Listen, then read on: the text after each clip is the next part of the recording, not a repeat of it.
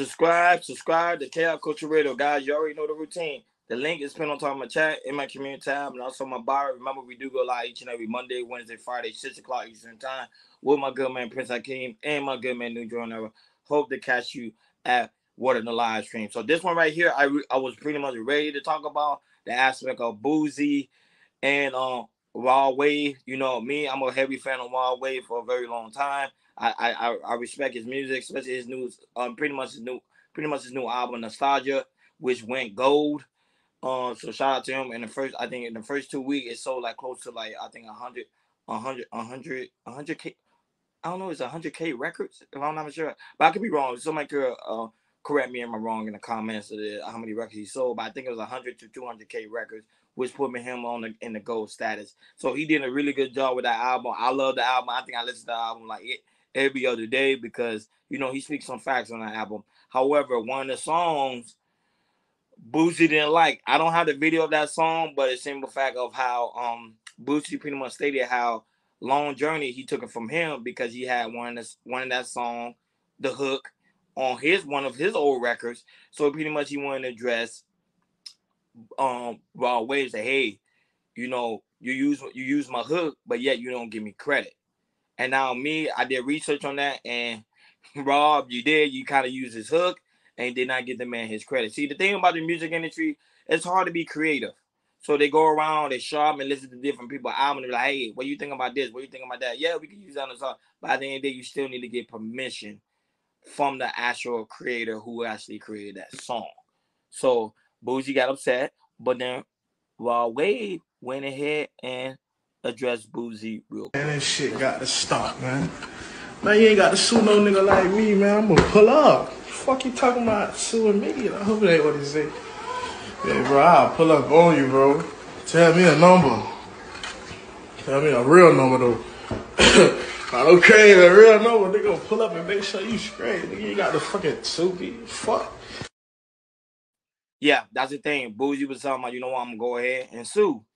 But I think Boosie came to a term of heart because them two, they mess with each other. So he came to the turn of heart, and then he did another response video to Raw Wave, which came out yesterday. And here's the clip. Niggas, I ain't trying to break no nigga pocket.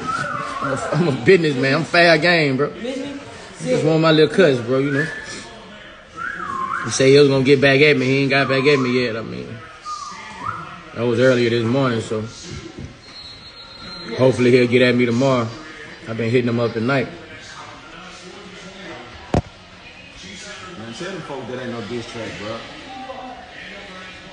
Tell the folks that ain't no diss track. What? The businessman is that. Nah, the businessman ain't no diss track. It's just letting them know I'm a businessman, and basically that's it,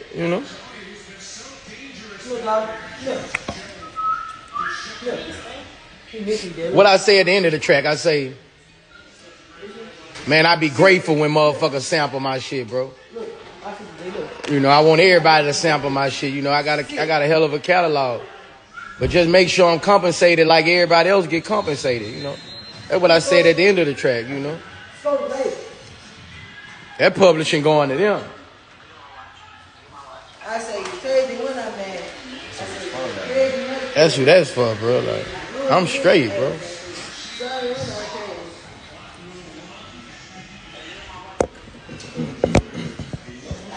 Yeah, I talked to Rod Wave this morning, so hopefully we finna. And there you have it. See, Boosie's a real cool dude. Remember, at the end of the day, he's not doing it for him. He's doing it for his kids to make sure his kids are well off until they well off.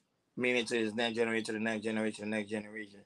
So it's no diss to Wade. At the end of the day, what Boosie say is the truth. He should be able to be compensated like everybody else do be compensated. So I don't have no shade towards Boosie. I think what he's saying is absolutely fact.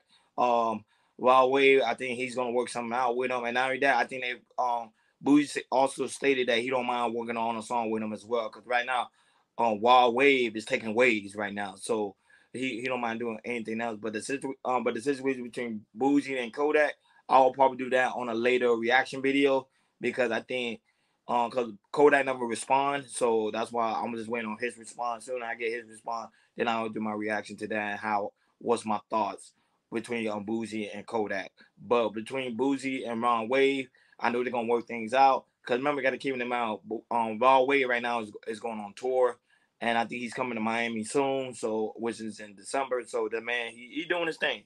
He's doing his thing. And like, and if you're an up and coming artist, make sure if you use anybody records, anybody's song, make sure they get compensated. And also one more thing, they also saying Raw Wave was also using some of the lyrics from Tupac and also Jay-Z. People got to keep in mind, sometimes these artists have writers. They're not the main one writing. Sometimes it be other people writing. By the end of the day, they're going to hold you responsible because you're the face and you're the image of the brand. So I think Ron Wade got to probably do an evaluation on his team because they're going around saying a lot of things that could get him to some legal trouble, will also could leave him broke. Subscribe to Kel Creator. Remember, link to spend on time in my chat, in my community time, and also my bio. Remember, we do go live each and every Monday, Wednesday, Friday, 6 o'clock Eastern Time with my good man, Prince Hakeem, and my good man, New Jordan Era. Hope to catch you at one of our live streams. Be over and out. Peace.